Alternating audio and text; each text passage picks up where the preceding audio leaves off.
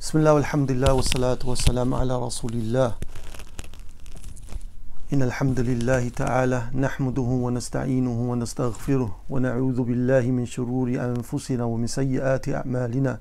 من يهده الله فلا مضل له ومن يضلله فلا هادي له.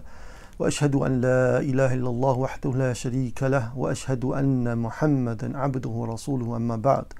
Continuing with our journey through Islamic manners and good manners and characteristics, as well as etiquettes, we're talking today about Islamic manners that pertain to speech, that pertain to the tongue. And we remind ourselves that one of the reasons that we're studying this is to draw closer to Allah subhanahu wa ta'ala through improving our character. So whatever we hear, we need to not be from those who think about, actually, I know somebody who falls into this category or falls into this mistake. Rather, we should first think about ourselves. Does it apply to me? Can I improve in this particular area of good manners and characteristics? And more than often the answer will be yes, of course I can.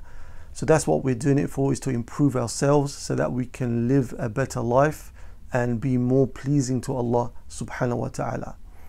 Today is Islamic manners that pertain to speech. As we said, Allah subhanahu wa ta'ala in the Quran, in Surah Al-Qaf, He mentions وَمَا يَلْفِظُ مِنْ قَوْلٍ إِلَّا لَدَيْهِ رَقِيبٌ عَتِيدٌ. And no statement, nothing comes out of the mouth of a human being except that therein there is an angel waiting, a scribe waiting to write it down. So everything that comes from our mouths is written down and recorded, and we're going to be asked about it on the Day of Judgment. Subhanallah. Abdullah ibn Mas'ud radiyallahu anhu, the great companion, he said in the hadith collection Sahih at-Targhib, this is an athar, meaning it's a statement of a companion, not a statement of the Prophet ﷺ, which would be a hadith. So in this athar, Abdullah ibn Mas'ud radiyallahu anhu, he said, وَالَّذِي لَا إِلَهَ غَيْرُ. He said, I swear by Allah, by whom there is no other Lord besides He. مَا عَلَى ظَهْرِ الْأَرْضِ شَيْءٌ أَحْوَجُ إِلَى طُولِ السِّجْنِ مِنَ الْلِسَانِ. There is nothing upon the earth that is deserving of being imprisoned for a long time more than the tongue. Right? The tongue, it never tires, it never stops, it can move continually. It can go from topic to topic. Even when it's not asked to speak about a particular topic, it will speak. It can bring you good, but more than often it can bring you that which is detrimental to you in this life and the hereafter. So the tongue is something that needs to be observed, and a person needs to think deeply about how they use their tongue. And of course that comes through studying and reflecting and listening to the speech of the righteous people that guide us to how we should use our tongues. So preserving the tongue and using it is something which is imperative, because falsehood, slander, backbiting and lewd speech and all kinds of abuse, the Muslim, we have to protect ourselves from this, as in the hadith we mention quite often, al-Muslimu man salim al-Muslimun min lisanihi wa yadihi, that the Muslim is the one who saves others from the harm of his own speech or her own speech and their hands, right? So the objective is that we have to ensure that we don't harm anybody with our speech, because it could be backbiting that we fall into, it could be lying, it could be lewd speech, it could be cheating, and so many other things which the Prophet ﷺ and Allah subhanahu wa ta'ala has prohibited us from doing. We find that we easily fall into this day and age. And we need to remember often that this tongue, it could be just one word that brings us the pleasure of Allah subhanahu wa ta'ala and therefore gives us the hereafter. Or it could be one word that brings forth the displeasure of Allah subhanahu wa ta'ala and not only ruins our life in this world but also in the hereafter. So we have to be so careful as to what and where our tongue is taking us. What are we using our tongues for, and what do we find ourselves busy with regarding our tongues? The Prophet sallallahu alaihi wasallam, he said in the hadith in Bukhari, إِنَّ الْعَبْدَ لَيَتَّكَلَّمُ بِكَلِمَةٍ مِنْ رِضْوَانِ اللَّهِ لَا يُلْقِي لَهَا بَالٍ يَرْفَعُهَا اللَّهُ بِهَا دَرَجَاتٍ. That verily a slave of Allah subhanahu wa ta'ala speaks a word and hasn't thought much about this word, but due to that word pleasing Allah subhanahu wa ta'ala, Allah azza wa jal raises that person high up in paradise due to that one word. And on the converse, on the opposite side, وَإِنَّ الْعَبْدَ لَيَتَكَلَّمُ بِكَلِمَةٍ مِنْ سَخْطِ اللَّهِ لَا يُلْقِي لَهَا بَالٍ يَهْوِي بِهَا فِي جَهَنَّمٍ. That a person can speak a word not thinking much about it. However, this word is from that which angers Allah subhanahu wa ta'ala, and due to that word it takes the person deep into the hellfire. May Allah protect us. In Tirmidhi, Mu'adh ibn Jabal radiallahu anhu came to the Prophet sallallahu alaihi wasallam asking him to guide him to good deeds that will enter him into Jannah. So Mu'adh asked about deeds that will enter him into Jannah. The Prophet sallallahu alaihi wasallam told him deeds pertaining to the pillars of Islam, told him other very important deeds, and then he said to him, "Ala ukhbiruka bimalaki dhalika kullihi." O Mu'adh, should I not tell you about that which can cover and complete all of those good deeds that I've mentioned to you previously, meaning the pillars of Islam and other righteous deeds that the Prophet ﷺ mentioned in the hadith. He said, should I not tell you of that which can complete and make firm all of these good deeds, meaning it's something which is very important. قلت بلى يا رسول الله. Mu'adh said, of course, O Messenger of Allah, this is what I want to know. Ya Nabi Allah, فأخذ بلسانه. So the Prophet ﷺ took hold of his tongue and he said, كف عنك هذا, كف عليك هذا. Control this from being used too often. Control this from harming you. فقلت يا نبي الله. So Mu'adh, he said, O Messenger of Allah, إِنَّ لَمُؤَاخِذُونَ بِمَا نَتَكَلَّمُ بِهِ. Are we going to be taken to account for what we speak, for the words that we say? Will we be held to account for this? So the Prophet ﷺ said, ثَكُلَتْكَ أُمُّكَ. The Prophet ﷺ gave a statement of being surprised at how could Mu'adh not know this. He said, may your mother be bereaved of you. And it's not a literal dua meaning may your mother lose you. It's a statement that Arabs of old used to use, meaning how strange a statement for you to make, like how dumb a statement you could make.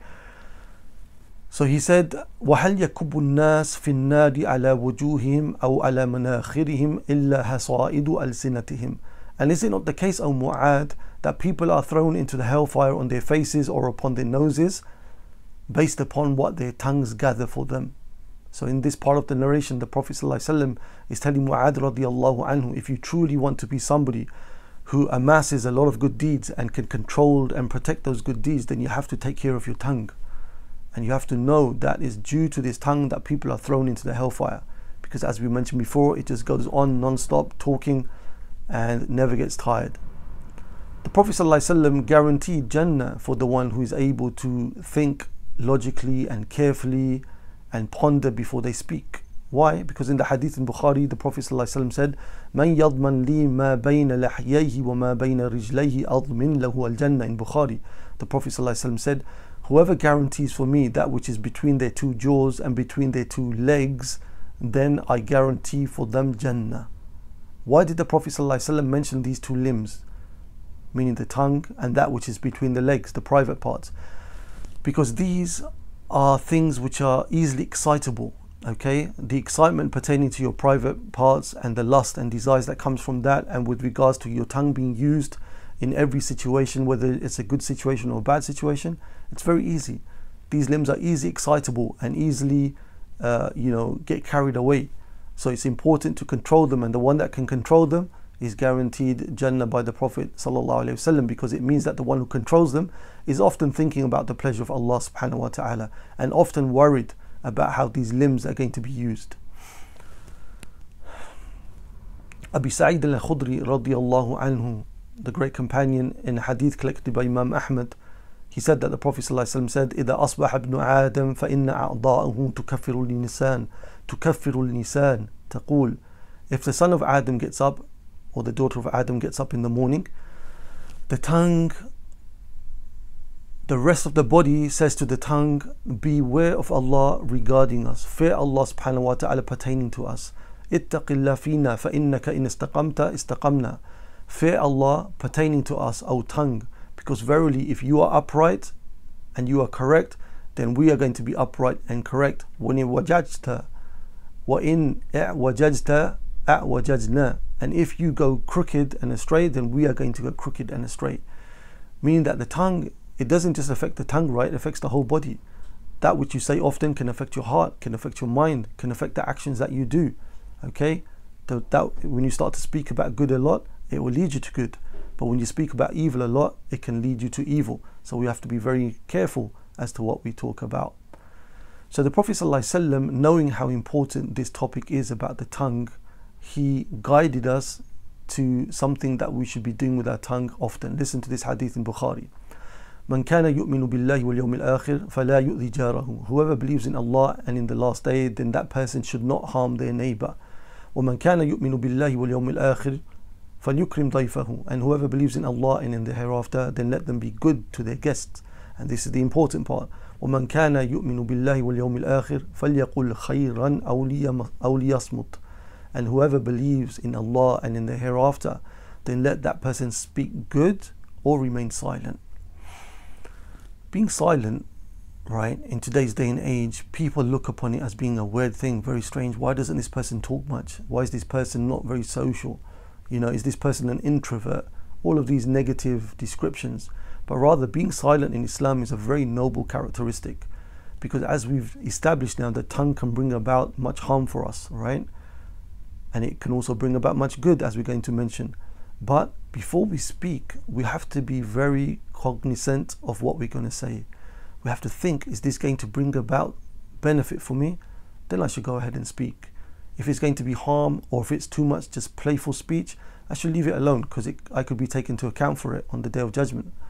So it's a noble thing to be silent and not to speak unless there is a benefit in doing so. And this also shows that you are comfortable with who you are as a person. Because generally people who are comfortable in their own shells, in their own selves, they don't have to talk much, right? Most people are talking today in today's society because they want people to look at them. They want people's attention. They want to fit in. Whereas somebody who is comfortable within themselves, they only speak when there is something important to say. And you find that people generally look upon such a person who only speaks when there is something important to say. They have what is known as hayba. Hayba in Arabic means that this person has this aura about them. This aura of, you just have to respect that person, because when they speak that which is productive and good and beneficial, and they don't joke around like clowns too much. You know, when somebody's clowning around and joking around, telling jokes all the time, yeah, you can make people laugh, but the problem is people don't take you seriously. People won't take you seriously after that. People won't respect you. Whereas if you're a person that generally only speaks good and only speaks positive and productive things, then people will take you seriously and they will have hayba of you. So good speech is something we need to concentrate on, and it's something which can bring us huge amounts of reward. In the hadith in Bukhari and Muslim, the Prophet ﷺ said, he said, كُلُّ سَلَامَ مِنَ النَّاسِ عَلَيْهِ صَدَقَةٌ كُلَّ يَوْمٍ تَطْلَعُ فِيهِ شَمْسٌ. That every bone in the body or every joint in the body of a person, there is a charity that should be paid for that every day that the sun rises. And then the Prophet ﷺ, he went on in the hadith to mention certain types of charities, like joining between two people who are arguing, bringing them back together. Like, for example, helping somebody to get up on their riding beast and with their items lifting them up is a charity, okay? Until the Prophet ﷺ came to the point, which is what we want to concentrate on, where he said, وَالْكَلِمَةُ الطَّيِّبَةُ صَدَقَةٌ. And a good word is a charity. A good word is a charity. So you can imagine, right? Every time you speak a good word, you're getting the reward of having done a charity. So imagine now how we can leave people with a positive and happy, beneficial experience rather than leaving them with a negative one. Because we can say good words with a smile, we can say encouraging words. When we choose words that we speak with, they shouldn't be harsh, they should be, you know, words of comfort, words of joy, words of fun, words of happiness, words of encouragement, right? Rather than the opposite, which many people sadly do, especially with our family members. Some people with their family members are extremely harsh, whereas when they're outside, mixing with people of the world, they're calm, collective, patient. But as soon as they come home, all that stress that they gathered from outside, they let it out on the family. And that's the complete opposite thing that we should be doing. Not saying that we should be harming people outside either, but rather with our family members, we should be extremely careful in how we speak to them, right? It's difficult, it's not easy, but like the Prophet ﷺ said, الْكَلِمَةُ الطَّيِّبَةُ صَدَقَةٌ. That every time you speak a good word, you're getting charity. So instead of getting mad at your children all the time and telling them that you guys are thick, you never understand, you this, always harassing your wife or your husband, whoever it may be that you're close to in your family, speak good words to them. Bring about a good ambience in the house by choosing to have good words. And of course, the best of words all of the time is that we have dhikr upon our tongues. So we have to force ourselves to speak good words, to choose and to think very carefully and logically. What I'm about to say now, I have the choice, I have the freedom to choose the words I'm going to say. It's upon me to say good words and to change the atmosphere wherever I am into a positive atmosphere, and to leave people after having this interaction with me leave them in a happy way, in a beneficial way, that they will in fact end up making dua for me, that I made them happy due to the words that I said, right? So it's imperative that we always choose good words so we can get the reward of having charity. Now, there are some clear misuses of the tongue that we're going to look into that we should avoid, right? And this may even take another lecture. But anyway, some of them are as in follows in the hadith of Jabir ibn Abdullah, where the Prophet ﷺ said, as reported by Imam Tirmidhi, "Inna min ahabbikum ilayya wa aqrabikum minni majlisan yawm al-qiyamah," that verily, certainly on the day of judgment, those of you who will be the most beloved to me and the closest to me in sitting on the day of judgment, hasinukum akhlaqa, are the ones who have the best character. وَإِنَّ مِنْ أَبْغَضِكُمْ إِلَيَّ وَأَبْعَادِكُمْ مِنِّي مَجْلِسًا يَوْمَ الْقِيَامَةِ, and the opposite of that, those who be the most, the ones who anger me the most and the furthest from me in terms of proximity in sitting next to me in the day of judgment, will be الثَّرْثَارُونَ. الثَّرْثَارُونَ. الثَّرْثَارُونَ is a description which is given to people who talk too much, right? So these people you just can't stop them talking. They'll talk about everything. They have opinion on every single matter. They don't realize that they need to check themselves about what they're saying. So the Prophet ﷺ is angered with this type of person that always talks non-stop, continually talking about everything, whether it's pertaining to that person or not pertaining to them, whether they have knowledge of that thing they're talking about or they don't have knowledge of the thing they're talking about, whether it's pleasing to Allah or not. They don't care. They just talk as much as they can. And also the Prophet ﷺ said, وَالْمُتَشَدِّقُونَ, and the mutashaddiqun, those who try to be unnaturally eloquent. And it was described as though they're like cows, you know, the tongue is just swishing around in the mouth. So people who try to be overly eloquent, which is in an unnatural way. If a person is academically gifted and they have that level of intelligence and they're able to speak in an eloquent manner naturally, then that's well and good. But to force it upon yourself and to know that it's not from who you are, and in fact you're doing it in a way of showing off, this is something which is despised to the Prophet ﷺ. And then he said, وَالْمُتَّفَيْهِقُونَ وَالْمُتَّفَيْهِقُونَ. So the companions radiallahu anhum, they said, we know the previous two, we know الثَّرْثَارُونَ وَالْمُتَشَدِّقُونَ, but who are these new ones? We've never heard of this word before. وَالْمُتَّفَيْهِقُونَ. The Prophet ﷺ said they are the الْمُتَكَبِّرُونَ, the ones who have arrogance in their speech and in their behavior. So what we have to avoid in this hadith is that we don't speak too much continually. We don't try to be over eloquent, yani in an unnatural way, like we're trying to show off to people, and nor do we have arrogance in our speech and in our behavior. And the next thing that we have to be extremely important, extremely aware of and careful of not falling into with regards to manners of the tongue is regards to backbiting. So in the Quran and Sunnah is replete. Everywhere we find in the Quran and Sunnah warnings after warnings of not to fall into backbiting and slander and such things, and mentioning the grave consequences of the ones who fall into such things, right? Because Shaitan, he wants us to just dig into the honor of other Muslims and other people. This is what he wants us to do. And on social media and in the various platforms we have now, people are writing away talking about other people, and they don't realize that actually writing is like speech. You're going to be taken into account for it. So the Muslims, they have to know that backbiting and slandering and speaking bad of people without legitimate reason, there are some legitimate reasons, without legitimate reason or legitimate cause, without permission from the Sharia, would just sow enmity and hatred amongst people in the community. And it's something which needs to be avoided, and it's something that Shaitan always wants us to do. In fact, Shaitan comes to us and beautifies this deed of backbiting to us. How? In the hadith in Sahih Muslim, the Prophet ﷺ said, "Atadruna mal ghiba?" Do you people know what backbiting is? They said, "Allahu wa rasuluhu a'lam." They said, Allah and His Messenger know best. قال الغيبة ذكرك أخاك بما يكره. Ghiba, backbiting, is to mention about your brother or sister that which they dislike to be mentioned. فقيل, so one of them, they said, right, they thought they were being clever maybe, and many people say this in fact today. They said, أرأيت يا رسول الله إن كان في أخي ما أقول. They said, "O Messenger of Allah, but what if it's the situation that what I'm saying about this person is true?" You know, many times we've tried to stop people backbiting about a particular person, and they say, "But bro, sister, it's true. What I'm saying is, I'm not making it up, it's true." The Prophet ﷺ said, "إن كان فيه ما تقول فقد اختبته." If it is in fact that what you are mentioning about the person is true, then that is the reality of backbiting. وإن لم يكن فيه ما تقول فقد اختبته فقد بهته. And if it's not in this person what you are saying about them, then you have slandered this person. It's not only backbiting now, it's slandering because it's not true. So backbiting is that you mention about people something which is true about them, but which they dislike that it be mentioned, right? We need to avoid that. And we can't say, oh well, but it's true, you know, the person really does behave like that and the person really does do that. No, that has to be avoided. Allah subhanahu wa ta'ala in Surah Al-Hujurat, He mentioned that it's like eating the dead flesh of a dead person. يا أيها الذين آمنوا اجتنبوا كثيرا من الظن إن بعض الظن إثم. Oh, you who believe, avoid much suspicion, because most of suspicion is a sin. ولا تجسسوا ولا يغتب بعضكم بعضا.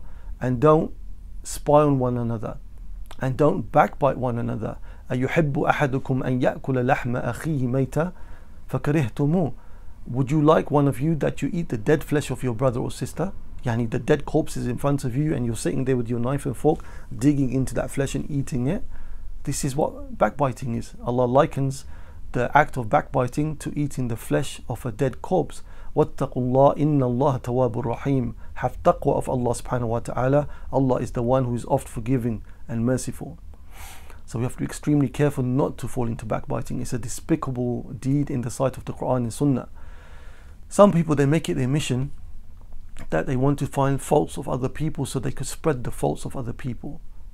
Doing this is extremely dangerous. The Prophet ﷺ said in the hadith in Sahih al-Jami', يَا مَعْشَرَ مَنْ آمَنَ بِلِسَانِهِ وَلَمْ يَدْخُلُ الْإِيمَانُ قَلْبَهُ.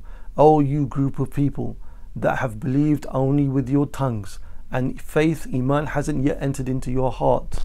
لا تغتابوا المسلمين. لا تغتابوا المسلمين. Don't backbite the believers. ولا تتبعوا أوراتهم. And don't follow up their mistakes. Don't be looking for their mistakes.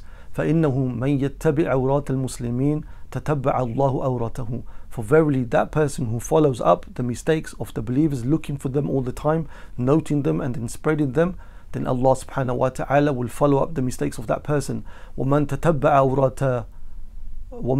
أَوْرَتَهُ يُفْضِحُهُ وَلَوْ فِي جَوْفِ بَيْتِهِ. And whoever Allah subhanahu wa ta'ala follows up the mistakes of an individual, then Allah subhanahu wa ta'ala will expose that person even if they are hidden away in their houses, in the depths of their houses. So as a reward for people who are always following up mistakes of other people and spreading them, then Allah subhanahu wa ta'ala is going to one day expose you also. May Allah protect us. So never be a person that is always looking for the mistakes of the believers, right? Rather you should cover the faults of the believers if you are able to do so. So one should always fear that, okay, I'm looking at somebody who's got mistakes. There's two things that should run through my mind. Number one, that person has mistakes, but they may have huge amounts of hidden good deeds that I don't know about. They may soon repent from these mistakes and become a better person than I am. And that's what we should make dua for them.